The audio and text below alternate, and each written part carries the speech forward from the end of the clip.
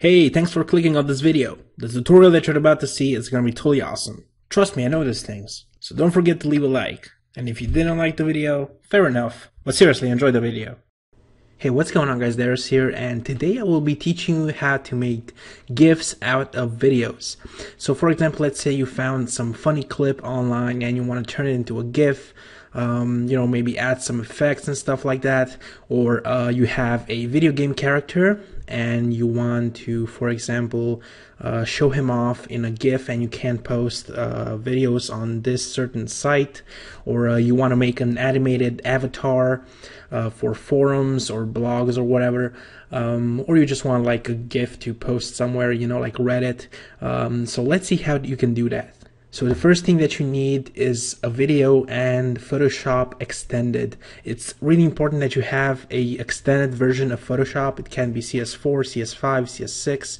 And the second thing that you will need is a movie editing software such as Sony Vegas or Adobe Premiere Pro, and Windows Movie Maker also works, but yeah, it's a Windows Movie Maker. So once you captured your footage, make sure to import it into Photoshop.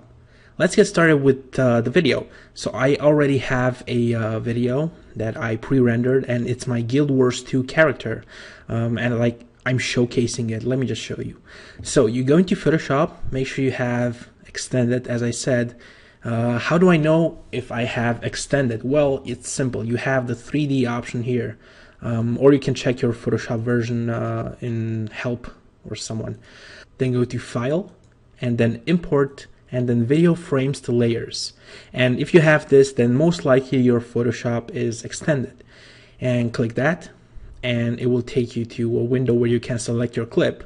And I'm just going to import it from the desktop, and I have it here. It's called Untitled, and it's an MP4 video format. And I'm gonna open it. And now you will get to this window here, and it says import video to layers, and then from beginning to end if you want the entire video to be imported into Photoshop. Or you can select a range and move these arrows here to select the range of your video. Like you just want a section, not the entire video. So I'm gonna choose from beginning to end, and you can also limit the video every 2 frames, but we're not gonna do that. And then make frame animation. This is really important that you have ticked. And then OK, and it's slowly going to import the video depending on the size of the video. It's going to import it into Photoshop. So you got all these layers, and each of these layers is a frame of the video.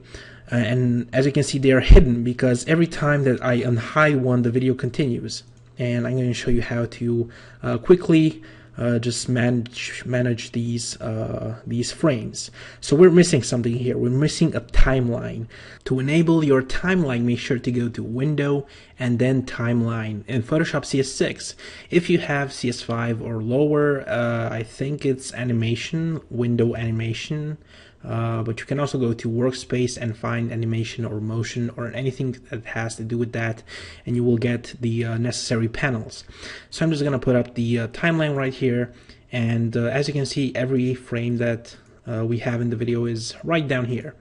So let's see some of the things that we can do with this video. First of all, you can edit the individual frames. Like on one frame, you can make it red. On another, you can make it, add some text, make it special. I don't know. And it's just gonna go through the video. If you want to edit everything in the video, like a big whole effect, then just simply click on the last frame, which is frame 249 for me, and it's on top of all the layers. Just make an adjustment layer. For example, I'm going to add some curves, and I'm going to, make this brighter, darker, probably add some color correction. I'm gonna add some blue, there we go, some yellow, some greens maybe, there we go, and some green, just make it pop. And we're gonna add some gradients. There we go, gradient map. Let's see, let's choose this blue here and put it on soft light. Just play around with it, mess around, don't have to be super accurate about stuff. Right now I'm doing that. Let's see, some hue and saturation, maybe give it a bit more color, make it pop out more. Maybe play with the levels or the brightness and the contrast. There we go. And this is fun because you can add every single effect that you would normally add to a piece on a video or a GIF, which is awesome. You can also make a new layer, for example, and add a custom frame, probably some vignette. Yeah, let's add a vignette just like this. Yeah, that's too big. Let me just make it smaller. 401. Let's see, black, and just gonna add a simple vignette here to the video, and works really nice. Let me just lower the opacity so we don't make it so intense. And now if I play the video, press space by the way to play, and it's going to play the video with the effects added, and you will see every frame added this effect, which is awesome. As you can see, the video is going quite slow right now, and it's because it's running at 0.03 speed. How do we change that? You select all frames, you click here on this option here, and then where is it? Select all frames, and then go to your animation speed thingy, which is this arrow pointing down next to the number under the frame, and you select, for example, no delay, or let's say no delay, for example. Let's see how this works. Yeah, this works a bit faster. If you added a 5-second delay, for example, to all the frames, let me just select them, then every frame would play every 5 seconds. Let's say 2, so it doesn't take too long. So I press space, and now every frame is going every 2 seconds. So let me just reset that. Let me just undo. There we go. Select frames, and I'm gonna put it to no delay. It's really important that you put it no delay if you want your video to go as fast as the original video. And now you can make a loop forever, 3 times once, or a custom value. You can make a loop any times you want, forever here. If you click on the arrow down, yeah, that's basically all you need. And for example, for this type of character, I really like to do something when I make GIFs for video games. I like to add the name of the character, so I'm gonna add a text layer, for example. Make sure when you add effects and new layers, make sure to add them at frame 1. You just go back to frame 1, so it adds everything on top. If you went to frame 10 and added some effects, then the effects would start at frame 10. So I'm just gonna name my character. There we go, some level, 80, Guardian, server, fields, wait a second, fields of poop. There we go. Gonna make the text white. There we go. And why is it pink? No, damn it. There we go. So we got our text right here next to the character, and as I play the video, it's gonna stay there, and people are gonna know the character name, the level, the guardian, the class, and the server that I am on in Guild Wars 2. Now you can actually crop the image too, you know, like if you don't want the entire thing to show up, image, yeah, selection tool, rectangular marquee tool, select the area, and then go to image and crop. And it's going to make your image smaller, and the video is going to obviously play normally. You're just going to have a smaller image, and I even want it smaller than this. I don't want it to show that much because it's going to go in my signature on a form, for example. So I'm gonna go to image size, and you have all these options ticked. I'm gonna put it to, I don't know, 200. There we go, and it's gonna resize proportionally, and then OK, and it should crop it right away. There we go. Pow. Sorry for that, guys. Photoshop decided to crash on me because he's a fucking asshole, and now I had to redo everything again, all over again. So boys and girls, make sure to always save your files. Anyway, so where were we? I was going to show you how to make your frames blend really well together, so they go in a smooth animation, so you don't have any cuts, any lag.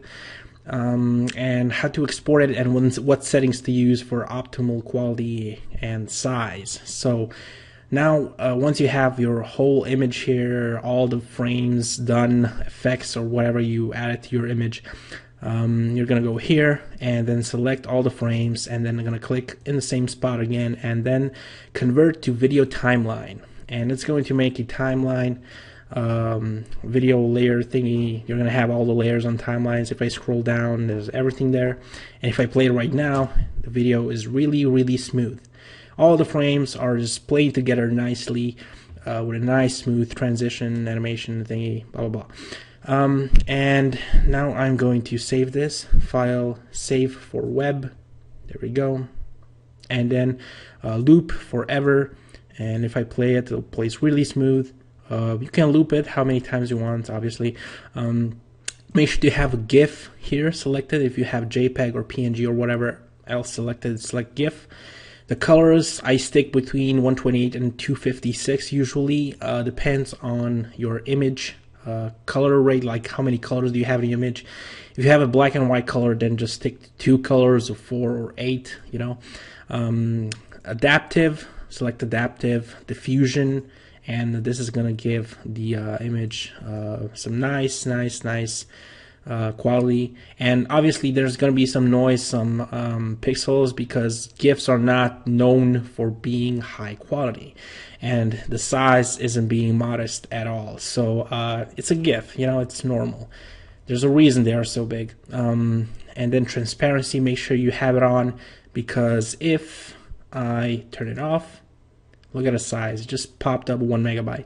So I'm gonna tick it, so I have it here 2.8 megabytes. Okay, so you don't need to touch any of the other options. Web snap is really bad, don't touch that.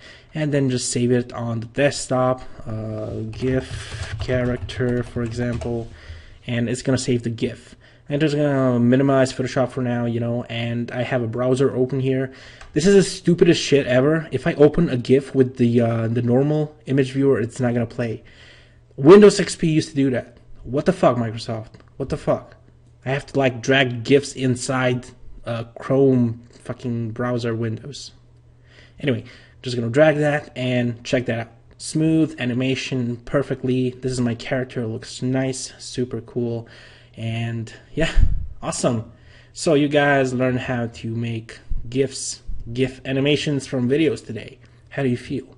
Does it feel good to have more knowledge than your friends? Yes, it does. So thank you for watching this awesome, incredible tutorial. Make sure to subscribe. Vacations passed, by the way. I was in vacation, enjoying my time alone, you know. Which is why I haven't uploaded videos. But if you're following me on Facebook, you know that I have been keeping you busy with resources all the day. So thank you for subscribing to me, new guys, and thank you for the old subscribers that are around here. Hello, and goodbye in the next video.